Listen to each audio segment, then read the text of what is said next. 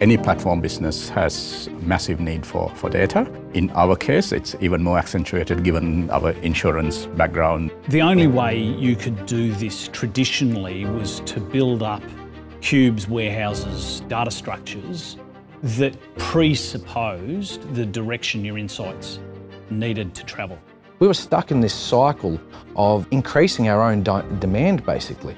We're looking for AI-driven insights within our business intelligence tools to give the nuance and the sophisticated insight around what's going on in our data. What ThoughtSpot's allowing us to do is to break some of that nexus and having to have that literacy rather than people having to understand just the structure of the data.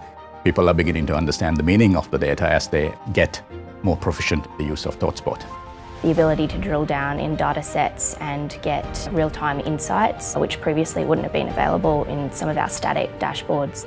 To be able to use the search functionality and for it to be able to predict what I want to filter in or out and to look for those keywords for someone who isn't as technical like myself has been of great value to me. It almost sort of teaches me as I'm using the product. So the main benefit that we've had from it is just being self-service, so we don't have to wait for the report to be generated for us. Teams that didn't have any reporting in place were able to quickly generate stuff. So got a backlog down from I think it was about 1,200 hours to 200 hours in the WIP, just by having that visibility over it.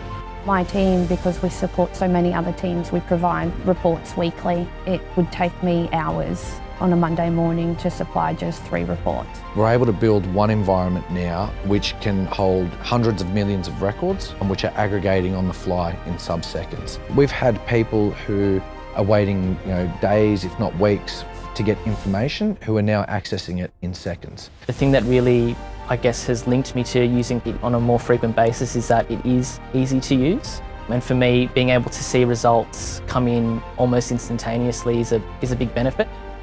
Probably the most beautiful thing is the way the tool is so intuitive and easy for an end user to use, that we're now seeing the tool grow laterally and organically throughout the organisation.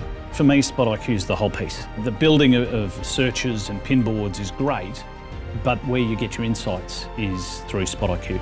I think the best thing that we're able to do now is we're able to look at our data across our organisation at scale. We know things are going up, we know things are going down, we know things are changing, but to actually understand why they're changing and what's driving that behaviour, that's always the challenge. Everyone's talking about digital transformation at the moment. To me, digital transformation has 2 main aims. It's around how do we, as an organisation, meet our customers' needs, in the moment more effectively. And secondly, how do we actually remain competitive by improving our internal operations? There's no digital transformation without data transformation. The digital transformation is completely enabled by data, whether it's customer profiles, whether it's the personalization agenda, the right risk management. All of that happening in real time in a personalized, customer-centered way is dependent on data and analytics.